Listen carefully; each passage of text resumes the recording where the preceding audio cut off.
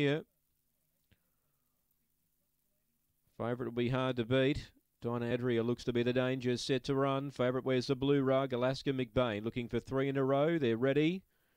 Set to run. Away. She began okay. Now she shuffled back and Dinah Adria got a clear start. Leads clearly by 2. Debonair Lass second. Third there was Stitchem Harry. The favourite found the rail. Alaska McBain to 4th, but's got some work to do. Dakota Cam around its outside from Elite James, Vintage Storm and Striking Jewel. Dinah Adria, the one to beat. Led by 5 here to the bend. Stitchem Harry trying hard from Debonair Lass. There's no Alaska McBain, but there's plenty of Dinah Adria, and she strides away and wins by 7. Second, Stitchem Harry maybe from Debonair Lass.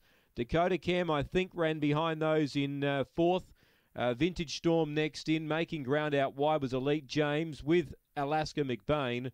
And it was towards the rear of the field. The favourite shuffled back early, but couldn't raise its backers' hopes from that point on. 5 the winner. Dinah Adria leads all the way. Number 5 for late male followers. 2 gets second, Stitchem Harry.